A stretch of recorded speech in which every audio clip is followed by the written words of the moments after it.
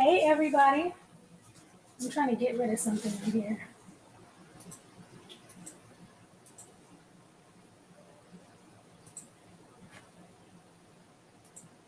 I just have to roll with it. Okay.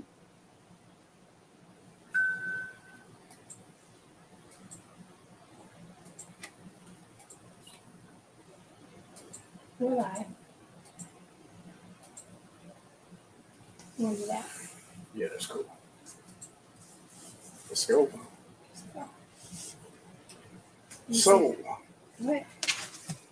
So we'd like to welcome you all to our, this is a big deal. It's a great opportunity for I and my lovely wife.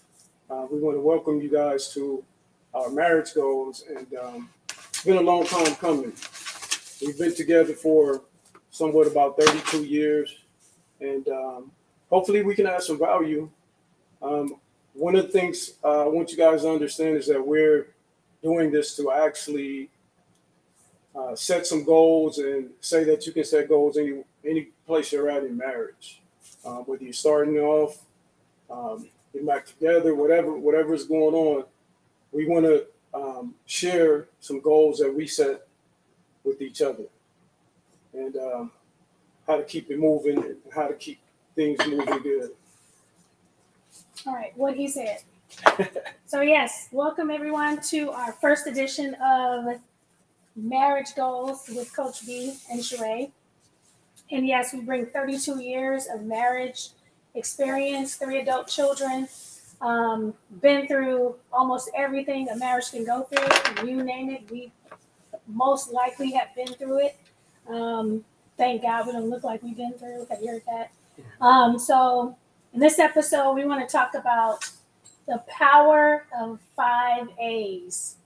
And the A's are acknowledgement, admire, affirm, appreciate, and my favorite, and Brian's favorite, is apologize. Why you say that? Apologize. We don't get there. That's why that one's last. And how these seem simple, but they could really impact your marriage. Because if something's big to somebody, that's a whole nother topic. It might be big to your spouse and small to you. But if we can incorporate these 5 simple things into our marriage on a daily basis, weekly, monthly, yearly basis, I think it would take it to the next level. So like create a habit, right? Right. Yeah. So what had happened was I was writing some notes, and so my husband, he wants to have a seamless conversation, so he's gonna ad-lib off the notes. So I'm not really 100% sure what he's gonna say, but I know what I'm gonna say.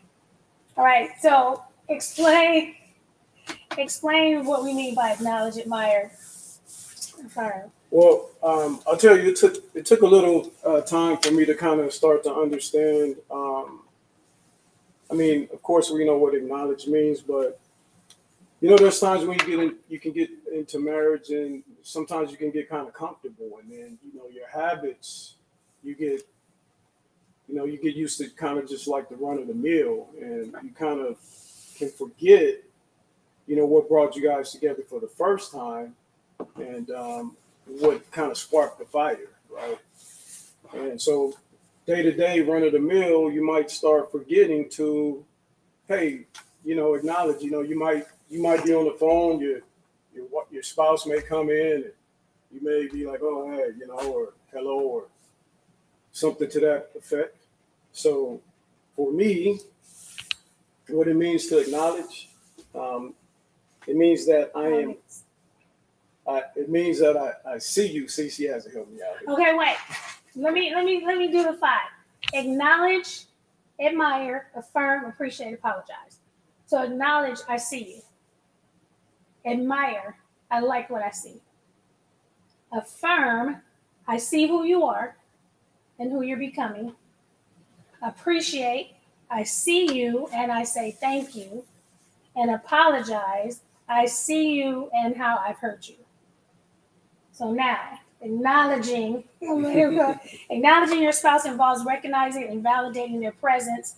This goes beyond just seeing them physically. It's about showing that you value their existence within a relationship. I see you. So go ahead. Of course. So the way I would handle that is like I was saying, I was letting you guys know sometimes you can forget to do that with your spouse and it becomes just like a habit. So we need to really make sure that we start recognizing and what that means to see. So a few things I jotted down, which is actually is it means that I'm going to intentionally make sure that you know and understand that when you enter into the room or when you come into my space, that I see you, right? I see you. And I'm going to stop what I'm doing and I'm going to acknowledge that you're here, that your presence is here, because your presence is valuable to me. Yeah. Okay. Yeah. So that would be acknowledging, and I had to actually, sometimes, like I said, you have habits, and your habits become bad, and it's just because you get used to doing the same thing over and over again.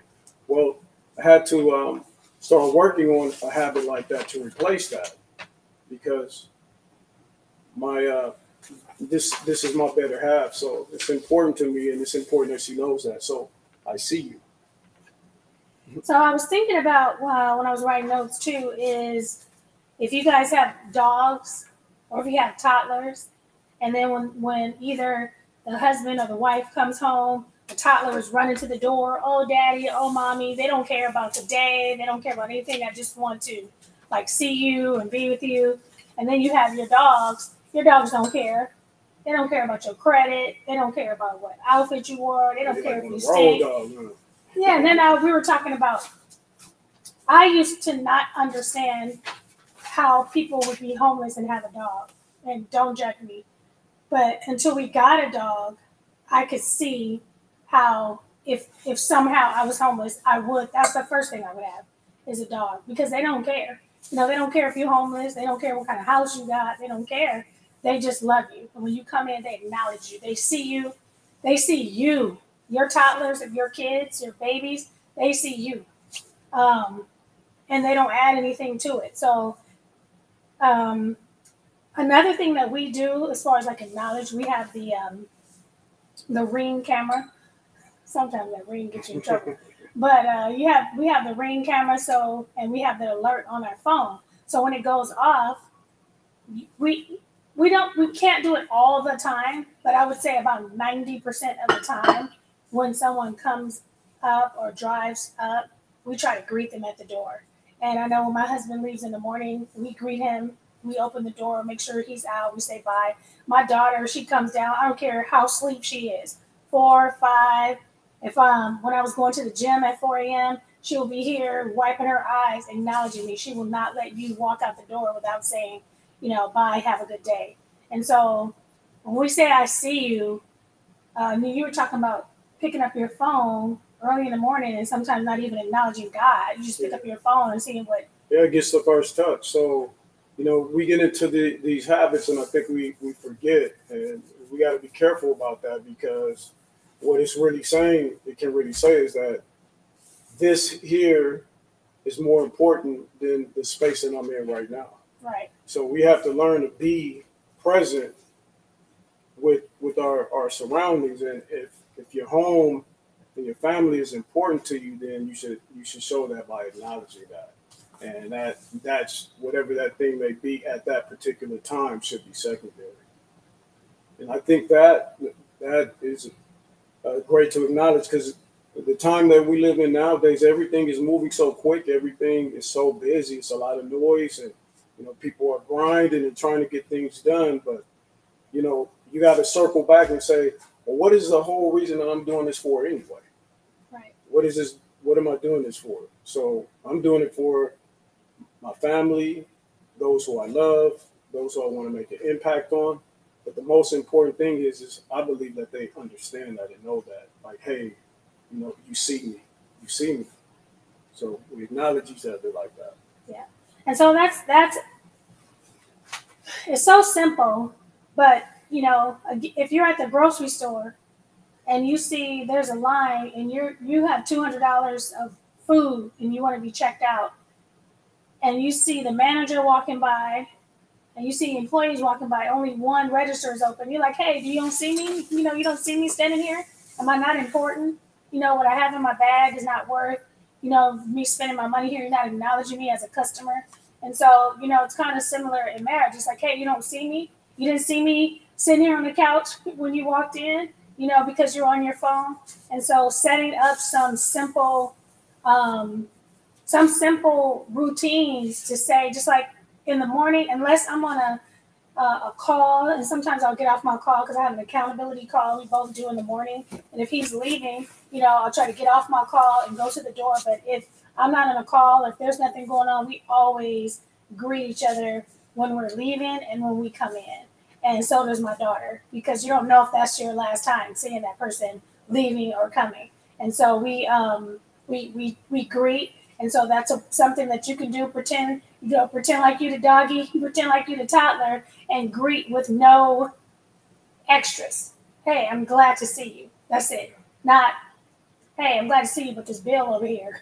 Hey, I'm glad to see you, but did you stop by the store? But I'm glad to see you, So the second one is admire.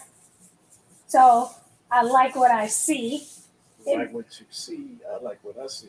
Admiring your spouse involves complimenting their physical appearance and expressing your attraction to them, making your partner feel desired and appreciated.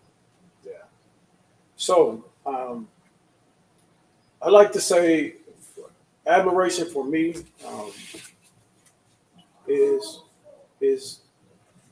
I just admire my wife when I see her, how she does her job.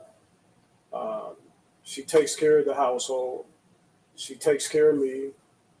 And out of all those things, she still continues to do the things that are necessary with her company and her business. And I admire that because she really, as a matter of fact, even what we're doing right now, she really loves to pour into people.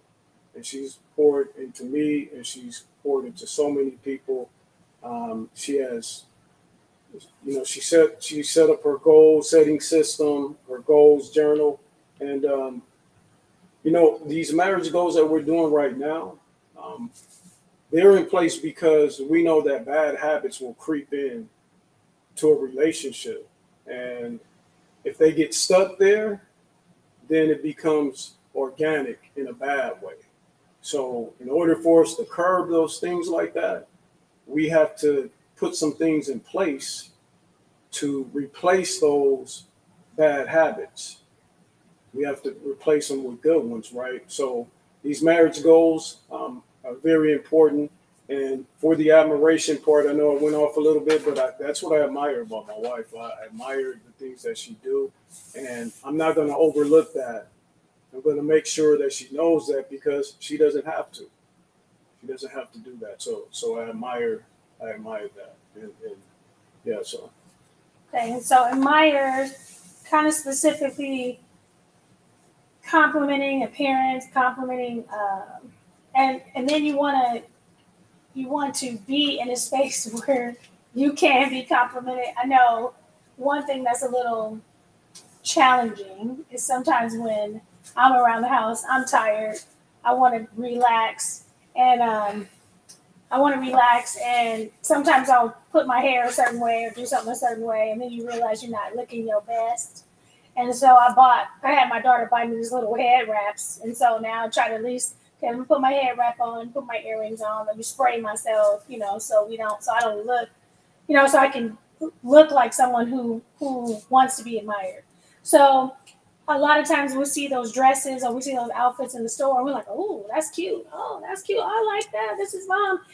That could be, we could keep that same energy when we are complimenting our spouse. Like, hey, you look good in that. Hey, I like my husband's beard. Sometimes he doesn't like the beard because I guess it's itchy or whatever. But I love the beard. So whenever he has the beard, I try to compliment.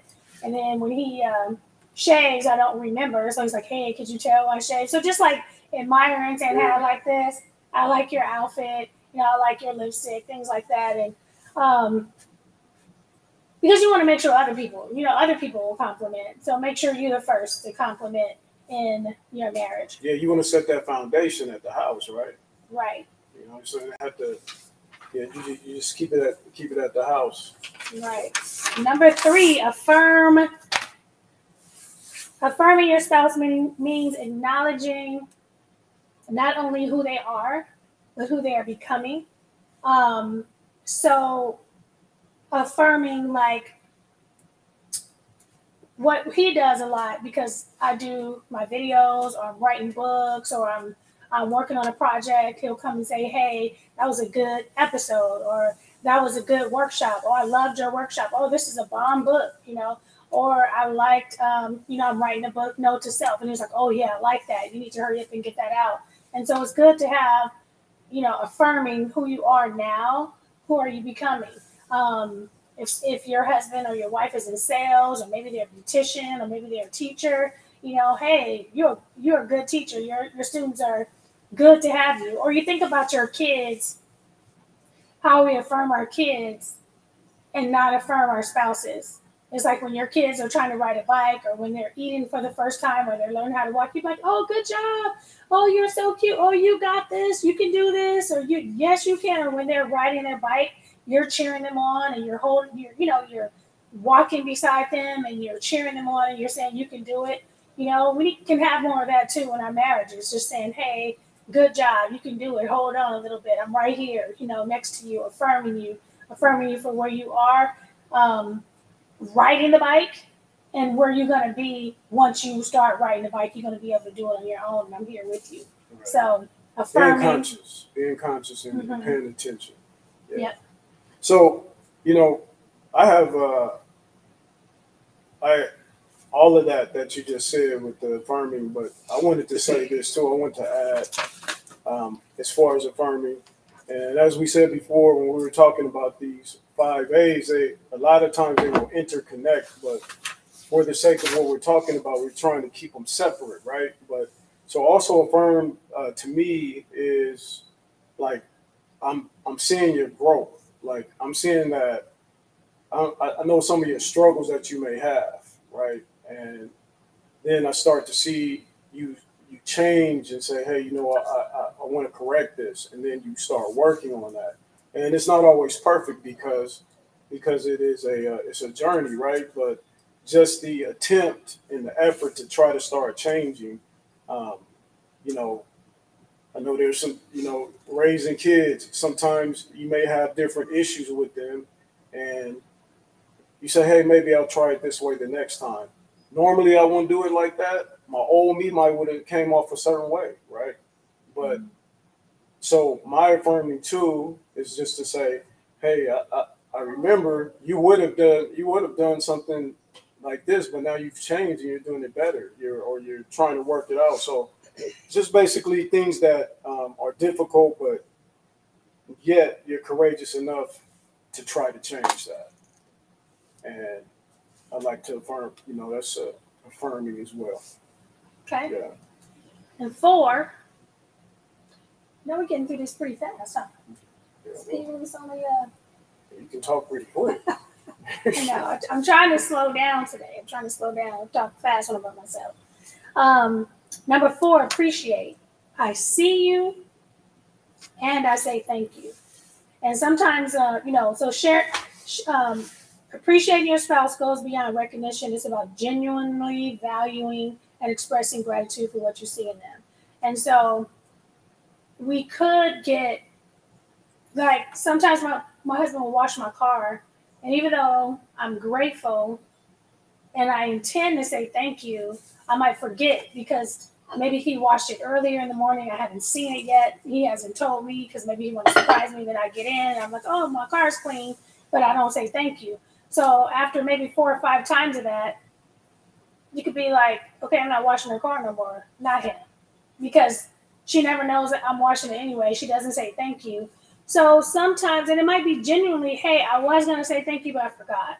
So maybe in the times when and if you forget, but you notice, jot it down. Here's a tip, jot it down. Hey, don't forget. Hey, go on your watch and say, hey, don't let me forget to tell Brian, thank you for washing my car, and it seems small, but those are the sometimes, or just things like if you're taking out the trash and I'm like, well, you're supposed to take out the trash because that's what you do. You're the man, or you're supposed to make the food because that's what you do. You're the female, or you're supposed to, it doesn't hurt to just say thank you real quick. Hey, thank you. He thanks me a lot for cooking.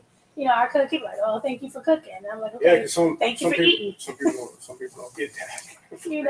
So he'll just, say thank you for cooking, and I'll be like, okay, because in my head, I'm thinking when I'm getting home, okay, I gotta cook, or I gotta cook, or I gotta cook. But just to hear that, thank you. Well, and another thing is that going along that path is like, I believe that we're here to serve each other, and I don't think that we should be trying to keep record of this and that. It's like if we're building and we're trying to grow and we're trying to get to a certain point, then who needs to be doing little knick-knack stuff like that? I mean, we're like, at some point, it's like you're running a corporation and you need everything firing correctly so you can get to where you're trying to get to. Because if you're starting to divide things up, I mean, you have to have a foundation. If you're trying to build a house, we need to be stepping together. And if there's some issues with that, then we need to try to figure that out and talk about it. But yeah, so. All right. Yeah, showing that appreciation that speaks volumes, and I think even when you start the foundation at home, you can take that out and you can actually be able to speak to people out in the workplace or wherever you're at and treat them accordingly. Because I mean, it all starts at home. It all starts in the family. Because sometimes you can if you leave home irritated, then you'll probably be irritated out in the world, right? So just trying to build a safe place, right? Right. And then last but not least, apologize. I see you and how I've hurt you. Take responsibility.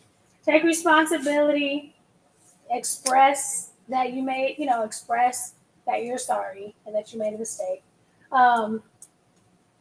Do people even apologize anymore? We were talking about that the other day. Do we apologize or do we just? That's a good question. Just, I don't know. Sometimes we buy things in place of apologizing and be like, oh, well, I'm sorry because I did that. No, you should apologize. I was wrong. Or maybe you weren't wrong. Maybe you said it wrong.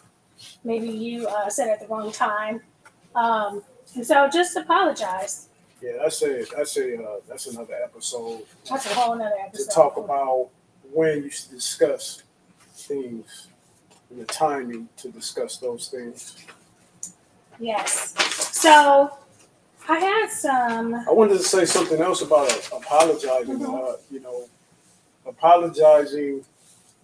I'm good for. I'm sorry, but. I'll just say that I'm sorry, but I've learned that if you're sorry or you want to apologize, I just leave it there and then discuss it later. Because even if you win, it's not really a win. As I just mentioned earlier, if you're trying to build, it's like, oh yeah, I won. You was wrong. I was right. See, I told you that. I mean, that really still doesn't get you anywhere. So. And when you say but, it just erases everything you said before it. So if you're sorry but, then if you're sorry but, maybe you should wait. If you're sorry, you should wait on that. So I'm in concluding our 5 A's. I wanted to. Where's my notes? Our 5 A's: acknowledge, I see you. Admire, I like what I see. Affirm, I see who you are and who you're becoming. Appreciate, I see you and I say thank you. Apologize, I see you and how I hurt you. And I'm gonna post these up too so that you guys can have them. And we're gonna start putting like some of the resources and some of the notes on there. I'm gonna hold on 1 second, you guys.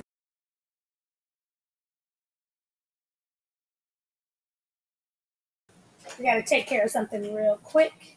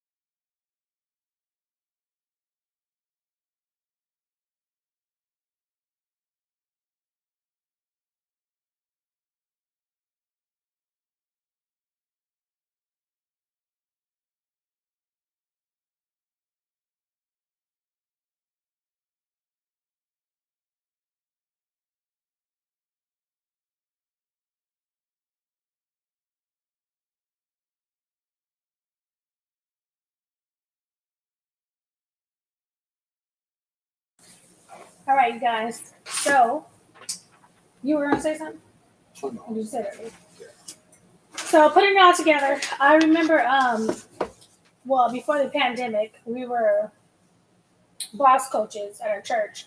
And when the kids would enter the room was always ready, by the way. The kids didn't walk into the room and we'd be like, okay, sit over there. We don't see you. Or, when it's time, we'll acknowledge you. No one entered the room until it was ready.